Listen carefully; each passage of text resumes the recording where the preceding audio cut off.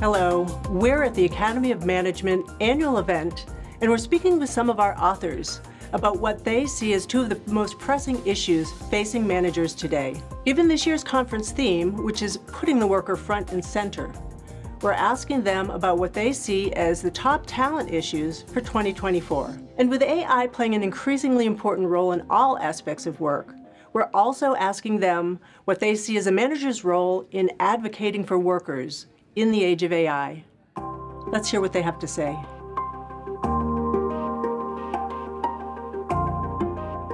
Looking ahead, the world is going to continue to be the turbulent, exponentially changing place it is now, but going even faster and faster and faster.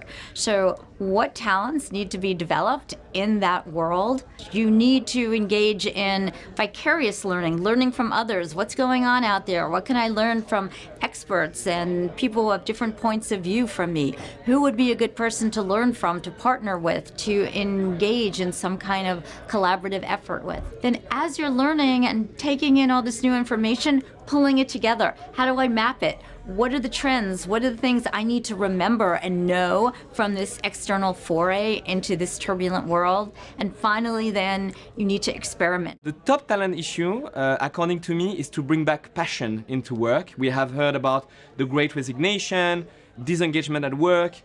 Workers want to find purpose and engagement. They want to be remotivated. So the key issue for talent management today is to bring back, this passion element, this purpose element for workers to understand why do they work, what are they doing in their organization, what is the meaning of what they are doing, and what is the meaning of their organization, and how they fit into the organization and into society.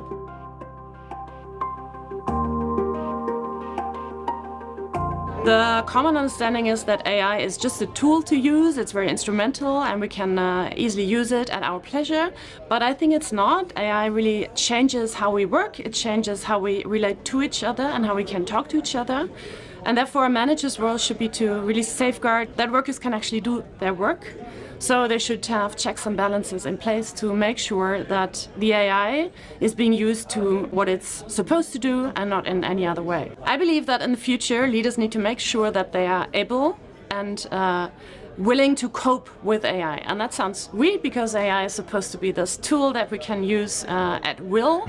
However, leaders really need to learn how to use it, how to implement it, and also how and when not to implement it. I think the manager's role in advocating for workers is to really think about how to motivate workers in the future. A lot of the commands will come from AI, I predict. So I think that shifts the focus for managers to really think about how they can then motivate people, make them enthusiastic, bring this human component in there. There is a lot of evidence that workers want more from their employers, more perks, more flexibility. So the first thing for managers is to be able to identify and meet those expectations.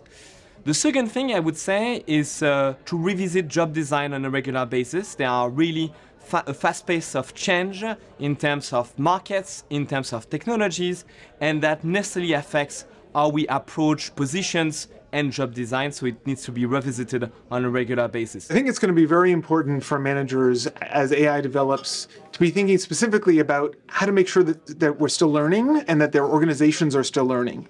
And the reason for that is that many of these AI models are black box models. And the problem is that that means that organizations don't get to see the improvement that's going on in that area. And so one of the things that they can actually choose to do is to say, make sure that there's a learning process that goes in so that whatever the AI is figured out to make their process better, they are themselves learning about it so that they can continue to build in the future.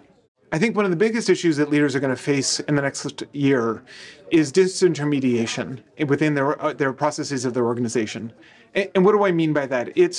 We're in an era where all of a sudden we have AI systems that can do a whole bunch of things that humans used to be the only ones who could do, right? So they're good at vision and they're good at language and other things like that.